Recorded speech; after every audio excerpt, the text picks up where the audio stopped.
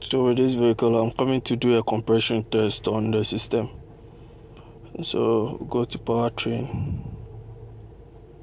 This is a 2019 Ford Explorer, and go to relative compression.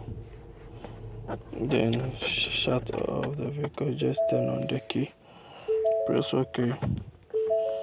Then apply parking brake as seen. Parking brake is applied.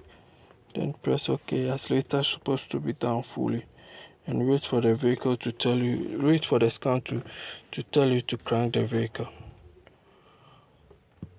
So it's just checking now. Crank.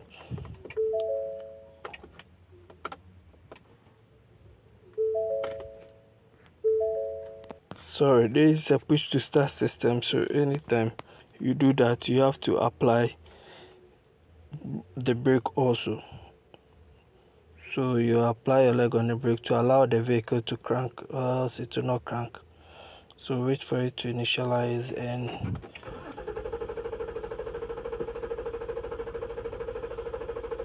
so that the car will crank for 10 seconds. Then okay, so this is the compression test which has been done, and all of them are 0%.